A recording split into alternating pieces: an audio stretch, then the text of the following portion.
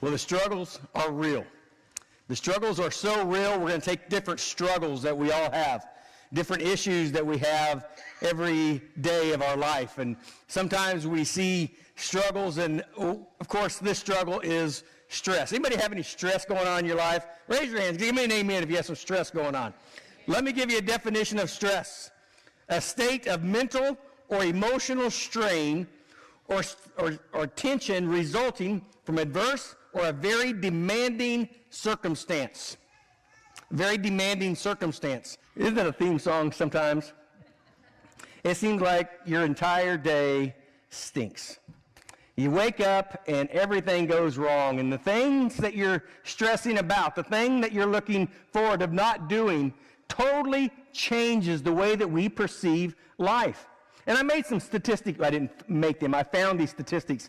Traits, characteristics of a stress-prone individual. Now, this is when you start doing the elbows, okay? If this is your spouse, go ahead and start elbowing them. The first one, plans your day unrealistically. You're the first to arrive and last to leave. You're always in a hurry, makes no plans for relaxation, feels guilty about doing anything other than work, sees unforeseen problems as a setback or a disaster, is always thinking about several other things while you're at work, feels the need to be recognized and overextends because of this. Now, if you feel like all this stuff is stressed out and nobody knows what I'm doing and nobody really gives me credit for what I'm doing, it causes more stress. So what do you do? What can you do if you feel like you have these stress-prone criteria within your life? Recognize aggravating aspects of your job and accept them rather than fight them.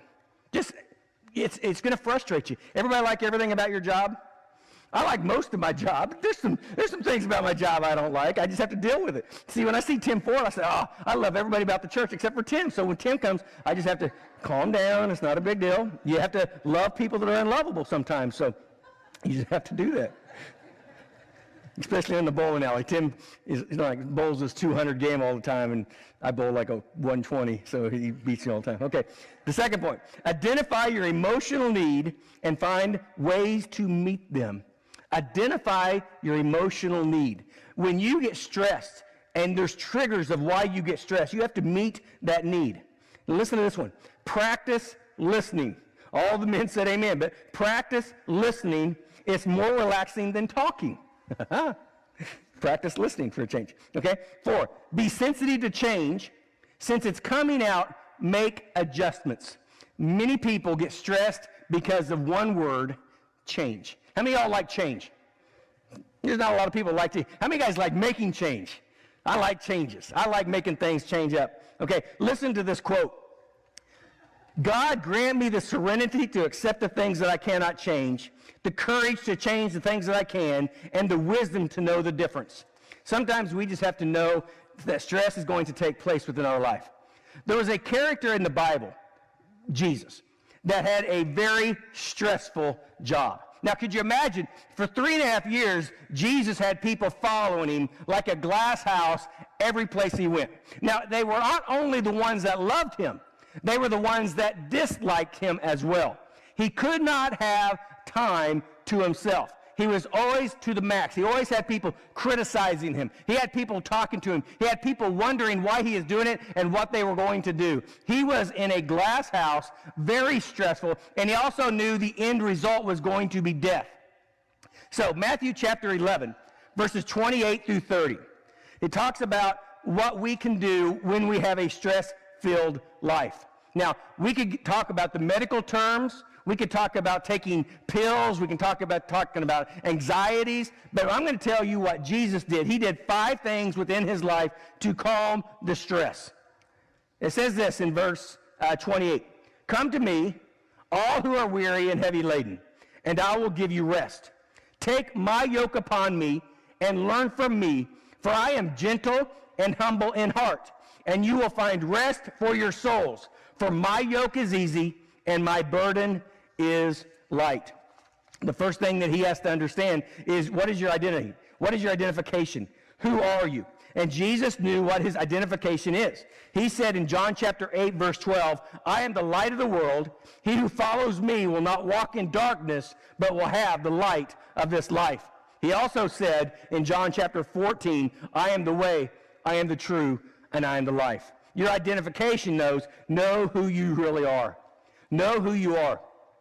Many times in stress, people think they know who they are. But stress is caused by the mask that we wear. We try to identify with others, and we try to let other people tell us what to do and how to do it and why we should do certain things. And I just say, stop right here. Know who you are. I love talking to brand new married couples, and they come into the office for marriage counseling, and I say this on the last session of premarital. I said, this is your day. Bride, this is your day. There may be 20 people that think that they want to do it a different way. But you know what, bride? This is your day. Whatever you want, you get. Nobody can tell you what you need or how you should do certain things. You've made your plans. You're sitting down, and this is exactly what you want, and that's what I, as your pastor, will allow you to have. It is your day. Sometimes when people come into that wedding rehearsal, they say, I don't like this, or I don't like that, or I don't like this. And I look at the bride, and she says, this is what I want. So I just say, you know what? I do this. This is how we're going to do it. This is why we're going to do it. So we can just back down. And they, okay, shut up. Because I want to make sure the bride gets what the bride wants. Identification. Know who you are. When we first figure out who we are, we have to know that there's a purpose for my life. I am a child of God. I am not an accident. I was put on this earth for a purpose. I am deeply loved by God. I am completely accepted by God. He has a plan for my life, and he says I am valuable. I have significance. In fact, he has said, I want you to hope and care and dream about great dreams. Don't allow the stress of life to deter you from becoming the significant person you have called to be. In 1 Peter 2:9, it says, you are a chosen race, a royal priesthood, a holy nation, a people for God's own possession. So we have to have an identity. The second thing Jesus did is he had direction. He had direction. He was not cast to and fro. He knew exactly what he needed to do. And sometimes we get stressed when we don't know what to do or what's coming up. In John chapter 5, verse 30, I do not seek my own will, but the will of him who sent me. Jesus knew what God's plan was for his life. And one of the ways that, as a believer, that we have to understand, what does God want me to do? We have to have direction within my life.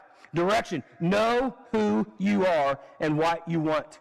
What do I want in life? You can't please everybody, so you might as well only try to please the one that's important to you. And that person that you're trying to please is God.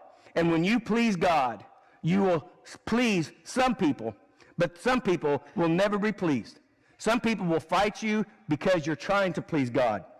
The Bible says, seek ye first the kingdom of God, and he will add all these things unto you. It actually says, Jesus knew who he was trying to please. It was settled the issue of him. He said, I'm going to please my Father. And the Father replied, this is my beloved Son, whom I'm well pleased. He said that the day that Jesus was being baptized.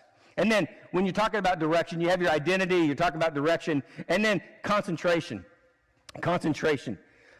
When you're stressed, we have to laser focus our concentration.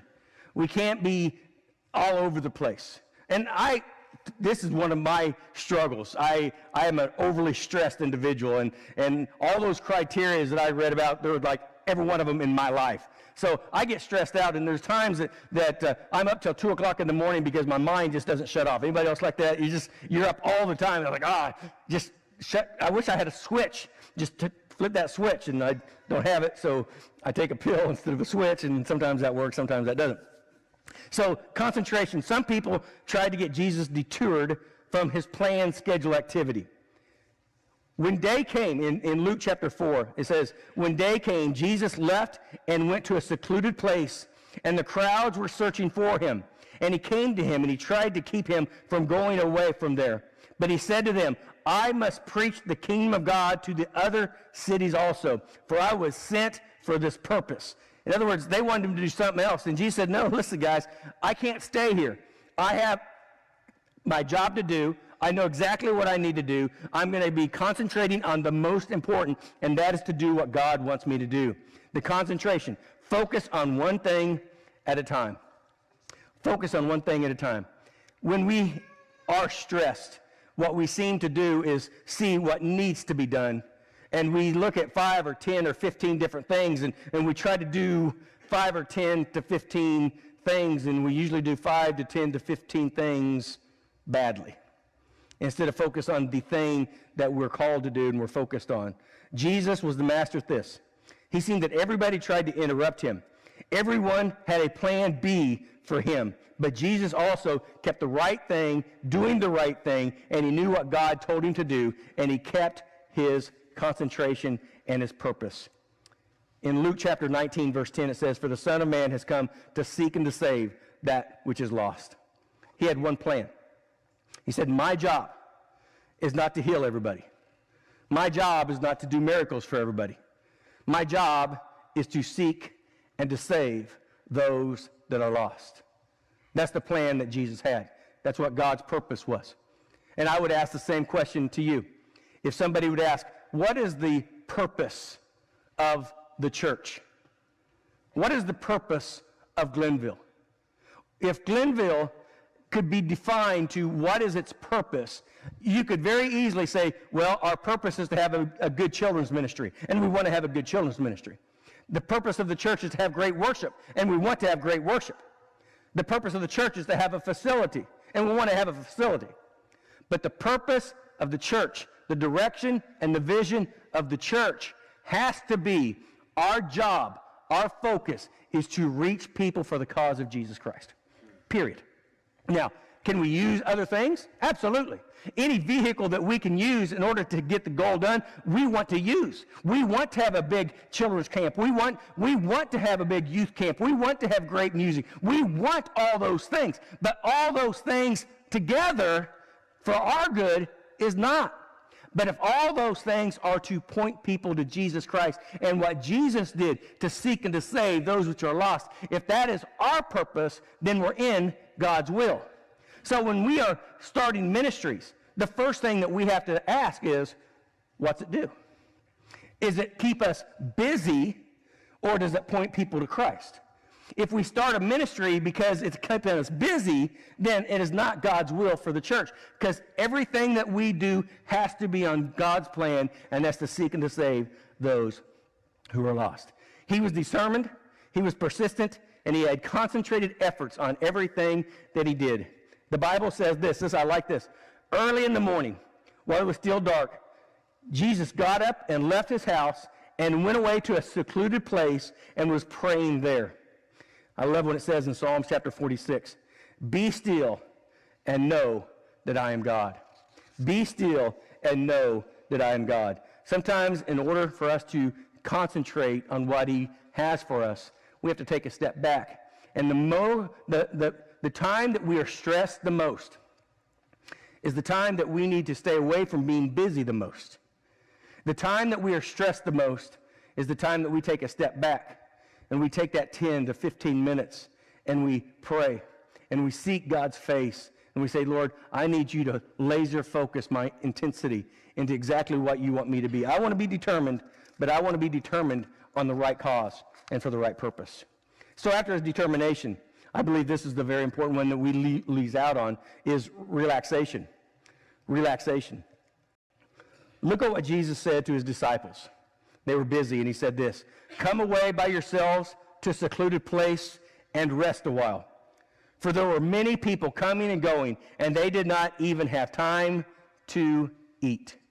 I tell you, when we make mistakes, when people fail, when people fall into temptations, when people start drinking and using drugs to hurt themselves, it is because they're stressed and they do not have a way to get out of their stress. They cannot relax. There were busy people coming and going. The crowds were getting bigger. Notice that Jesus didn't say pick up the pace. Work a little harder. Find more people. Do more. Put another shift in. Find somebody else to do this. Hurry up. He said, stop.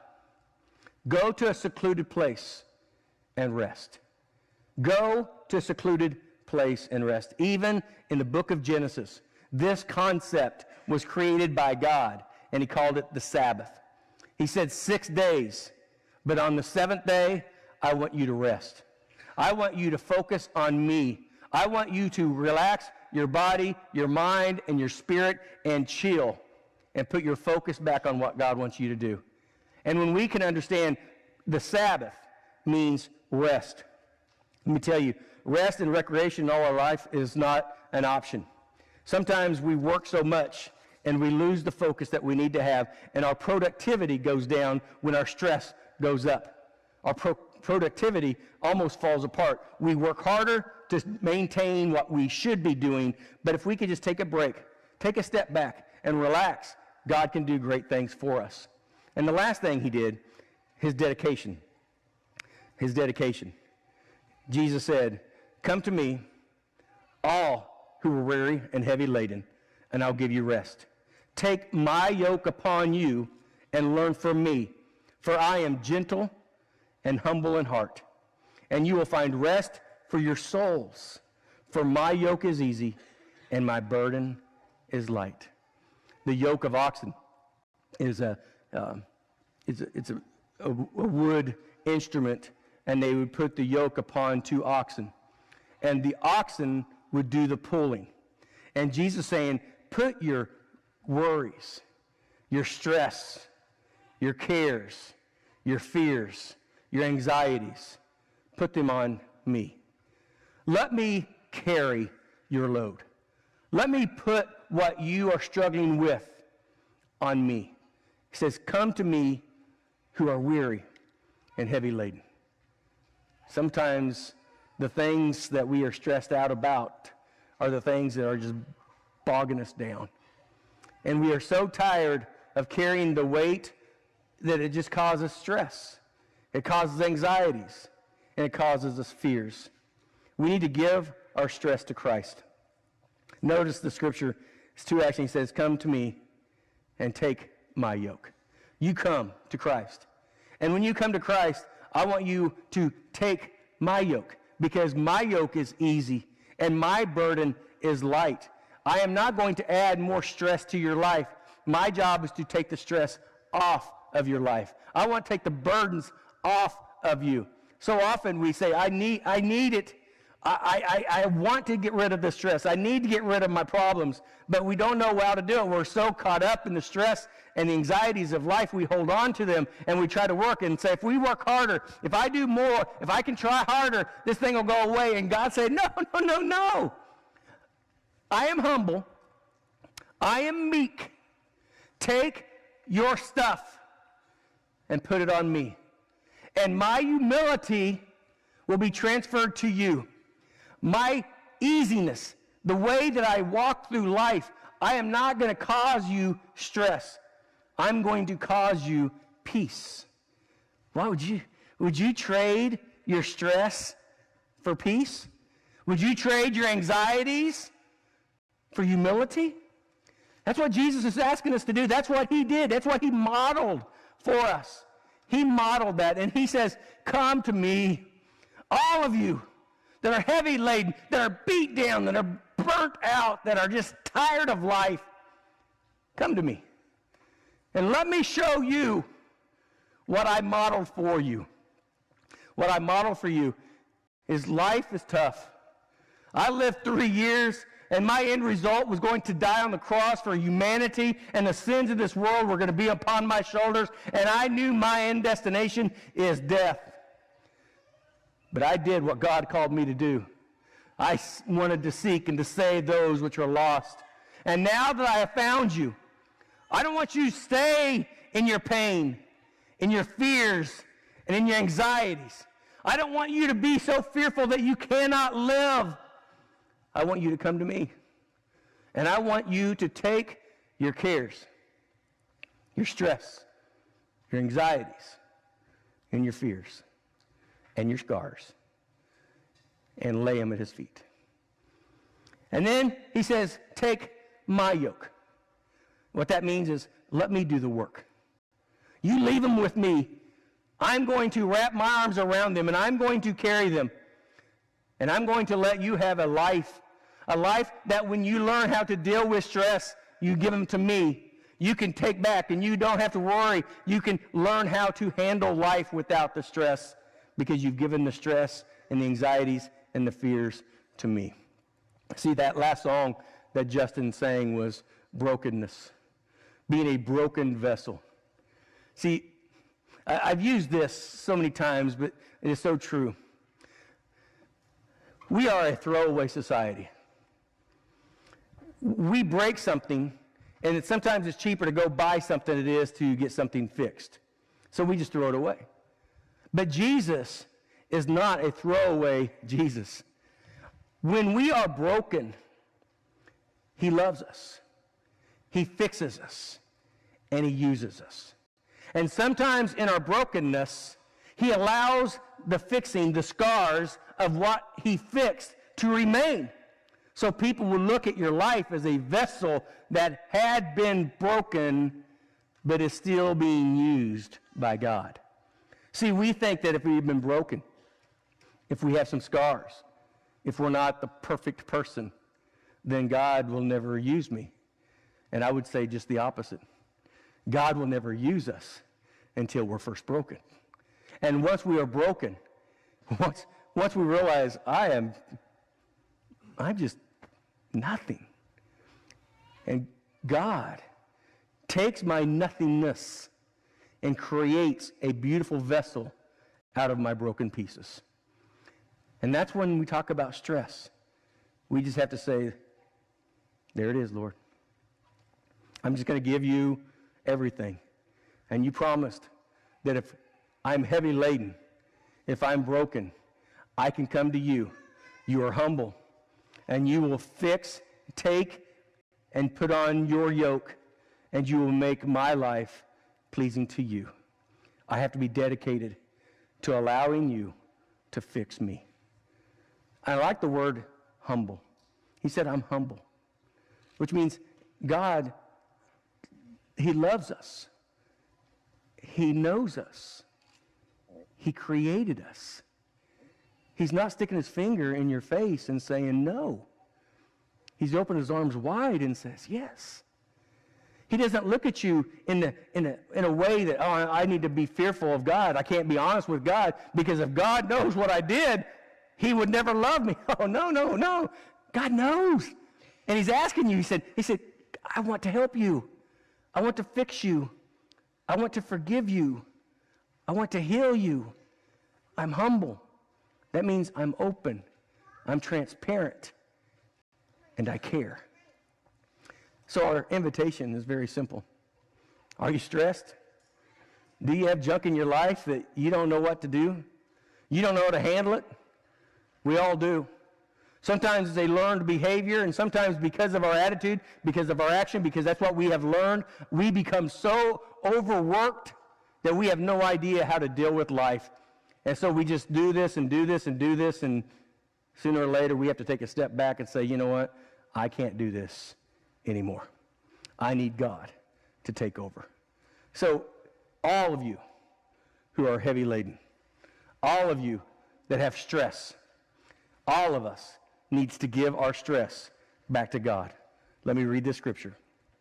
Come to me, all who are weary and heavy laden, and I'll give you rest. Take my yoke upon you and learn from me, for I am gentle and humble in heart, and you will find rest for your souls. For my yoke is easy and my burden is light. Whatever it is, whatever stress you may have, whatever issues you have, take his yoke upon him. Learn of him. He will give you peace and he will give you rest. Will you please stand to your feet? A state of mental or emotional strain or tension resulting from an adverse or a very demanding circumstance. Sometimes life is very demanding. Sometimes it's so demanding we don't know what we need to do. We need to give our life, our heart, and our dreams to God. Allow Him to deal with them.